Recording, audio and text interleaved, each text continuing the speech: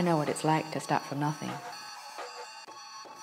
My family and I are boat people, refugees who escaped Vietnam just after the war.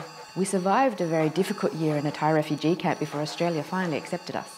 I grew up in Sydney's Cabramatta, and life was tough. My father forced me to work in a family business from the age of 7, and I had to get good grades as well, or else.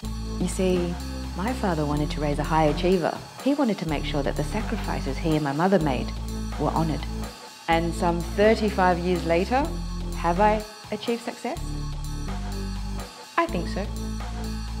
I'm often asked, what is the secret to my success? How is it that the daughter of Vietnamese refugees can go on to achieve so much? Well, I've known 2 kinds of success. The first is where there's financial reward, but there's no fulfillment or joy. In the early years, I was so stressed and overworked, I even developed alopecia, a condition where the hair falls out.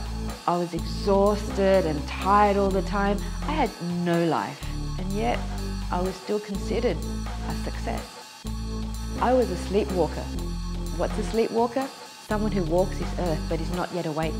I knew there must be a better way. This can't be it. There must be more, right? And then I discovered the second kind of success.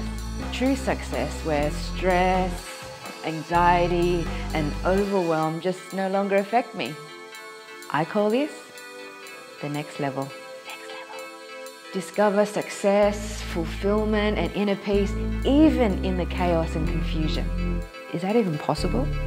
Let's face it, there's always going to be chaos and confusion when you're up to stuff.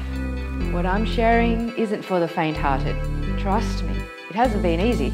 But to answer the question, there certainly is. Discover a greater appreciation for life. Discover the next level. And all it takes is practice. Are you ready to join me? And if you've been sleepwalking, are you ready to wake up?